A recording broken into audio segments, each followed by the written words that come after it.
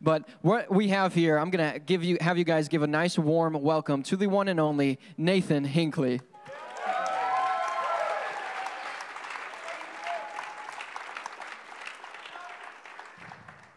Hi, I'm Nate Hinkley. I'm a 10th grader at Caledonia Mumford. I come from a big family. I'm the youngest of 8 children.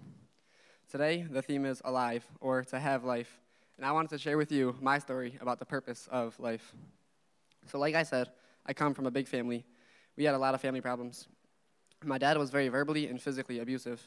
He never taught any of his sons how to treat women or how to take care of a family.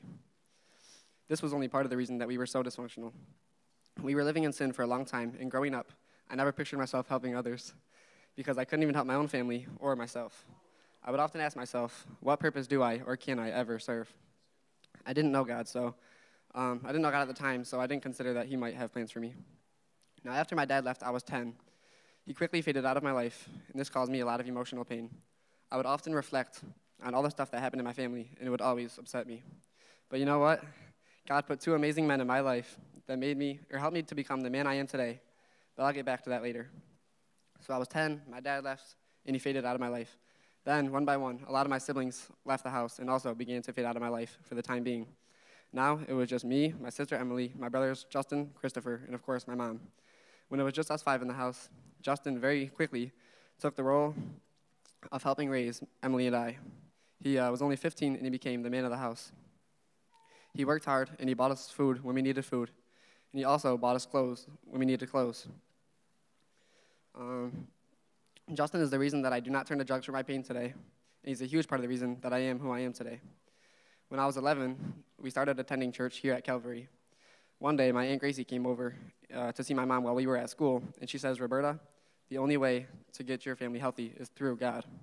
So we started going to church. But I still didn't really know God until I was 12, and Justin, Christopher, and I all went to Flower City Work Camp. We owe some credit to John Sigmund for being the one who got us to go. While I was at Flower City, God revealed himself to me. He showed me who he was and all that he was capable of. I was on fire for God, and I wanted to stay with him, mainly because he loved me enough and he cared for me enough to show me who he really is. Sadly, though, I backslid about 2 months after Flower City. Good thing the flower retreat came around. One special night, God spoke right to me through Mr. Lewis. Mr. Lewis called me out, and he spoke to me in front of all the people that were there that night. He told me that I was holding myself back, and I needed to stop holding myself back. He said, "Hinks," he said, "step out of the boat." And that night, Mr. Lewis said exactly what I needed to hear to get me back on track with the Lord. Ever since that night, I've had this hunger, I've had this craving for this joy that is so amazing, and it's only found through God. This craving for this joy was new life. God had given me new life. God showed me that he really is the giver of life, and that Jesus is the bread of life, and that the Bible is the book of life. Now, with this new life, I love going to church, and I still love going to church. I get to interact with other Christians and worship and serve the best God that there is to worship and serve. People think that you find happiness with God, but I found eternal joy. I found a hope and a direction in my life.